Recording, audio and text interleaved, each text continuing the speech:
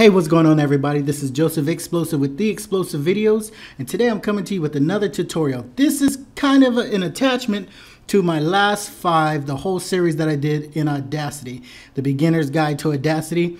In that course, I'll run down real quickly if you don't already know.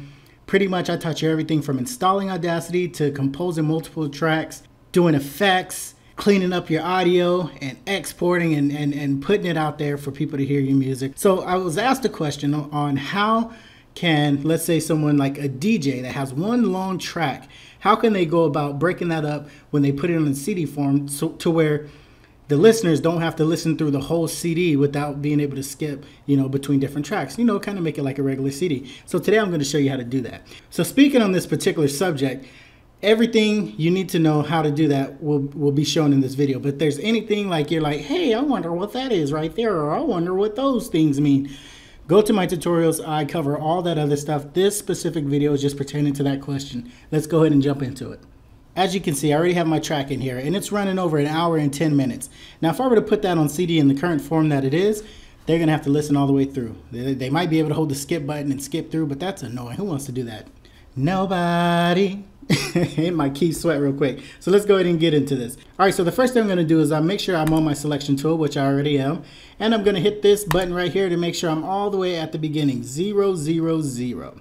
Now I'm going to go to tracks, add label, add selection, or if you're on a PC, it's Control BZ. And the first thing you notice is, okay, you got your first track in here, your initial one. Now you got track label. All you got to do is right in here, name that bad boy track 1.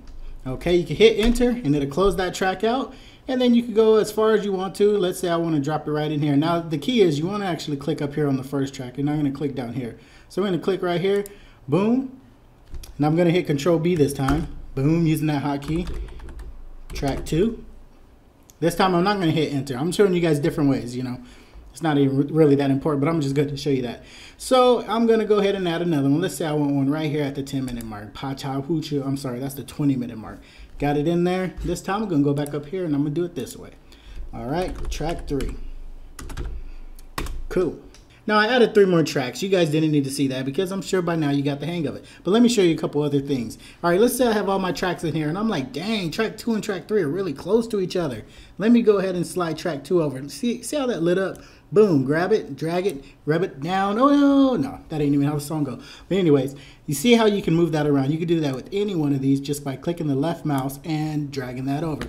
Now let's say, man, I got way too much time in between each track. Let me go ahead and add another one in here. Feel free to do that. I'm gonna hit Control B, hit that hotkey, and I'm gonna add track. Now you want to keep these in sequential order because when you burn these to a CD, you want them to stay in order in the way that your mix is. So what I would do here is I just go ahead there, and then you can also click on this one, and now you can edit that one, and then you can do the same with this other one. All right, now let's go ahead and show you how to get up out of here. So I got all my little tracks in there. I'm gonna move this one over because that one's too close or whatever. And of course, you're gonna be a lot more caring where you want to put these tracks. You don't want to put a track in the middle of, a drop or middle of a pickup. I don't know what you DJs call this stuff, but you don't want to put it in the middle of a beat or something like that. So you're going to be more selective than me, or want to be more selective than me. I'm just showing you guys how to do it. All right, let me show you how to go ahead and export these. Now you're going to go down to File. You're going to go to Export Multiple. In here, you're going to want to have this set to WAV. Don't do MP3 because MP3, it's going to compress your music. It's going on a CD anyway. You might as well get the best sound quality that you can out of it. And also, MP3s are going to automatically, no matter how you decide to burn these to a CD and what burner you put it in, there's going to be spaces in between your tracks. Wave, you have the option of getting rid of those spaces in between your tracks, so it could be seamless, but if they want to skip forward, they have the option to. So I got my wave selected there. You're going to choose wherever folder you want to put it, and you're going to want to go ahead and say split files based on label. Now over here on name files, we already got those named track 1, track 2 in sequential order, so we're going to go ahead and click that. If you didn't do that and you just left a blank thing there, this is where you'd want to go ahead and start putting in your track information. But we already got that, so let's go ahead and boom, export this bad boy. Now this is where you want to go ahead and put in all your metadata up in there. This is DJ skip the dip. DJ Nappy Headed Sapsucker, DJ Snitch, whatever you're gonna do. You guys know what to do on that part. So you can do that for each portion of the track, or you could go ahead and set it as a default. Okay, so I'm gonna go ahead, pretend I put the default or whatever. I put my information on all those tracks. So track 6 is done, or actually track 7. Now it's gonna go ahead and export these bad boys into the file that I selected. Okay, export's done. I'm gonna hit OK on that, and now I'm gonna see you in my folder. All right, grasshoppers, that's gonna wrap it up. You guys can see I got my 7 tracks into the folder that I specified in Audacity, and I'm sure you guys are wise and skilled enough to go ahead and take it from here.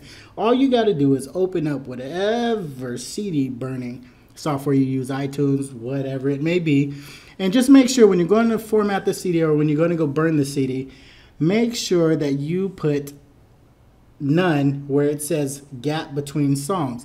That way, whoever's listening to your CD, they can go from the beginning to the end seamlessly, or if they choose to hit skip, they can skip in between each track that you made. Thank you guys for watching this video. I hope you learned something. If you want to learn more, go back and check out my first 5 tutorials. It'll blow your mind on all the stuff that I put in there. I put a lot of work into it.